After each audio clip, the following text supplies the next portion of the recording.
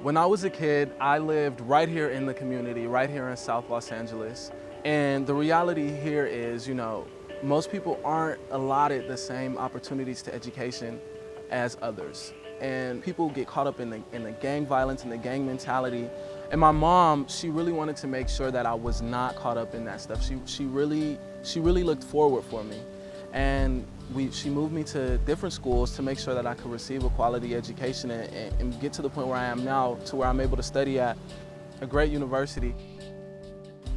Today I'm out here just knocking door to door. I'm informing people about Proposition 30. I'm a big advocate for education. Proposition 30 is basically an education initiative. In the world that we live in, it's very difficult to succeed without an education.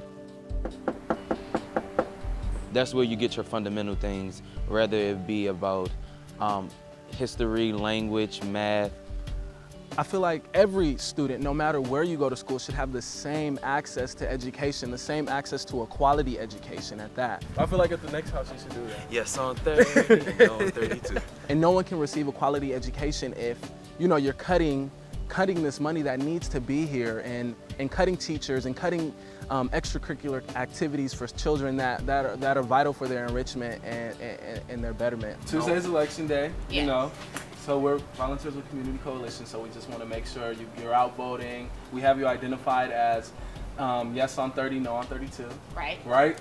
Proposition 30 is going to be giving us $6 to $9 billion back into California's education system, which is absolutely essential for the future. Also, as for college students, it also allows you to get that reduction in tuition costs. College's prices are really high at the moment, and just having that break, just to be a little relieved that you don't have to pay as much, really means a lot to people, especially because I'm in college.